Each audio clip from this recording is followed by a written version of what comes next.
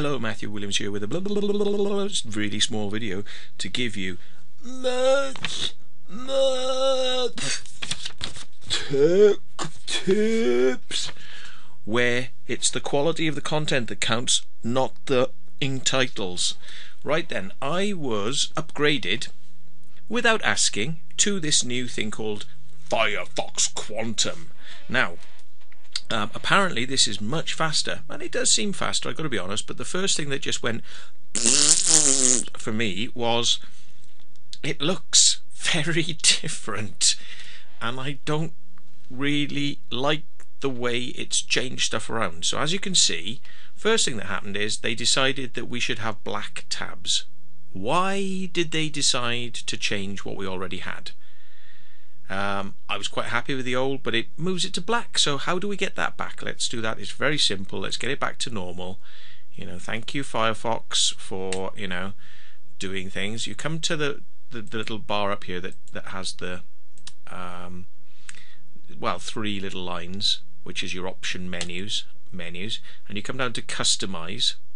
Customize comes up, and you can do all sorts of clever stuff up here, which I'm not going to talk about, but just to make it look like we used to in terms of color, you come to themes and you switch to light, like that.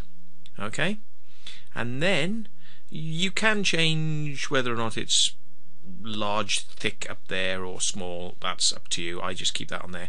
But what was really bugging me, look at all my tabs. I keep loads of tabs open. I keep tons and tons of tabs open, and I scroll up and down them. That's the way I work.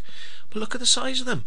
They're tiny. They're like, and that's horrible, because I used to be able to read more or less what was in each tab. Now, say for eBay, look at eBay. I can't really tell unless I hold it over the tab, wait a second until it tells me what's there.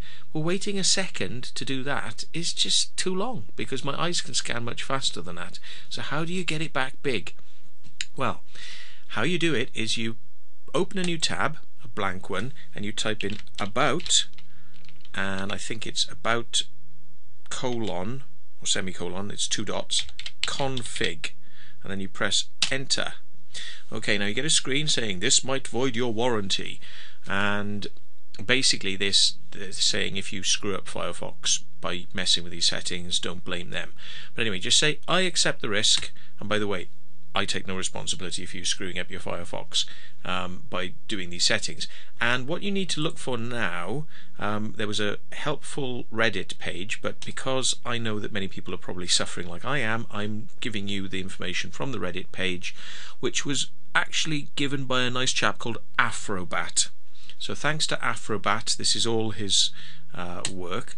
But what you do is you come back to your tab where it's the about semicolon config, and in the search box up the top, click in there and type in browser.tabs.tabminwidth, tab min width, width. Okay, and then when you've typed that in, it will show you what it's found, which is the option called browser tabs tab width. Okay, and you'll see over here that it's a default integer with a value of 76. Now that 76 is how small it is, so a larger number makes them larger. You can make them as large as you want, which is actually pretty good. So let's double click this blue line here, so you've got to be on the blue line, double click it, and it brings up the dialog box which has got the 76 in. Now this is instant effect change, so what I'll do is I'll bring it up here so you can see. Right, now if I type in 100, watch the width of my tabs now. Ready, steady, go.